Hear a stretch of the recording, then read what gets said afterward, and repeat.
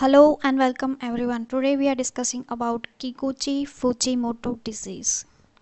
It was first described by Dr. Masahiro Kikuchi in 1972 and independently by Y. Fujimoto.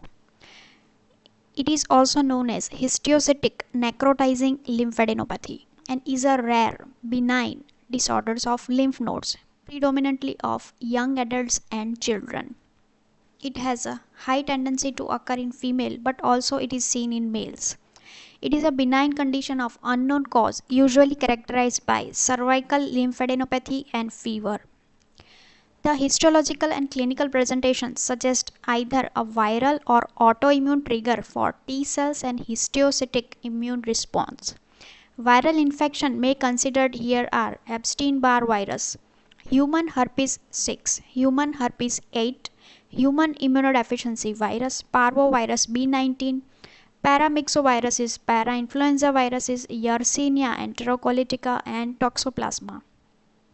It has been associated with various autoimmune conditions like SLE, Sjogren, granulomatosis with polyangiitis, rheumatoid arthritis, and Still's disease. SLE is the most commonly associated with Kikuchi-Fujimoto disease.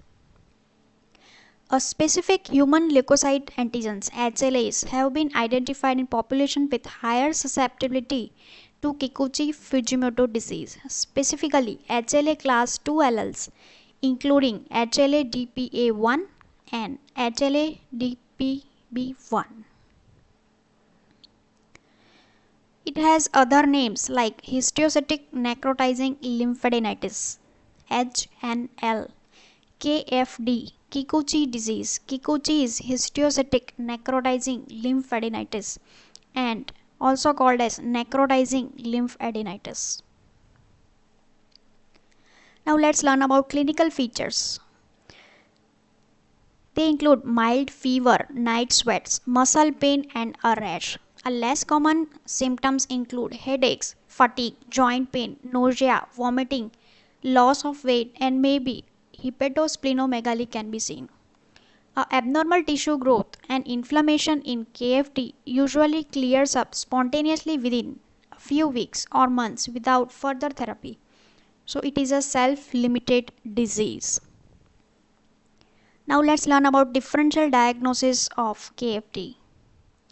It may resemble other conditions that cause swollen lymph nodes such as lymphoma like Burkitt's lymphoma and Hodgkin's lymphoma, and other conditions like tuberculosis, SLE, and infectious mononucleosis. Diagnosis. There is no specific blood test to diagnose KFD. A specific blood test may require to exclude another disease such as ANA for SLE. A gold standard for diagnosis is excisional biopsy of enlarged lymph node. It is a patchy but well-defined diagnosed on biopsy. The biopsy findings include partial or complete lymph node architecture distortion.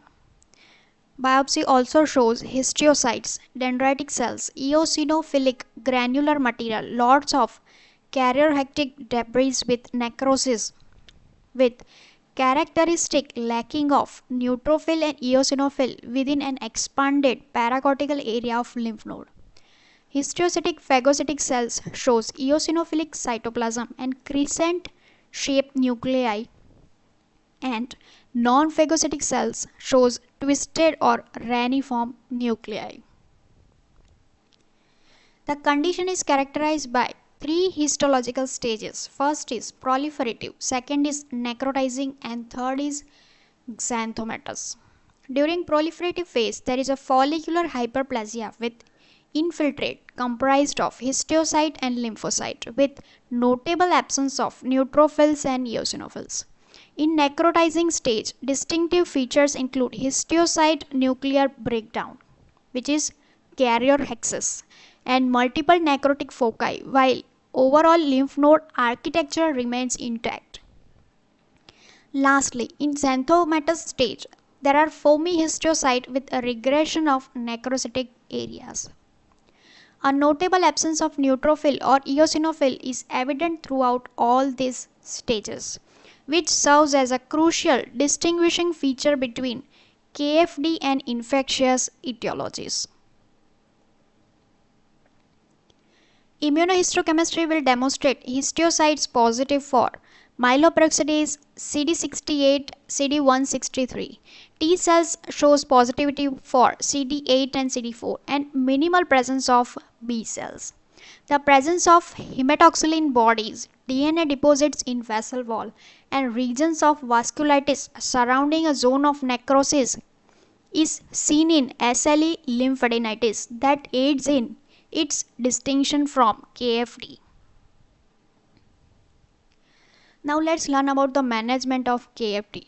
The treatment of KFD is symptomatic and supportive. The disorder resolves spontaneously within few weeks or months. Analgesic, antipyretic and non-steroidal anti-inflammatory drugs may be used to treat pain, tenderness and lymphadenopathy related fever. These are the references for this video. Hope you like it. Thank you. Bye. See you in the next video.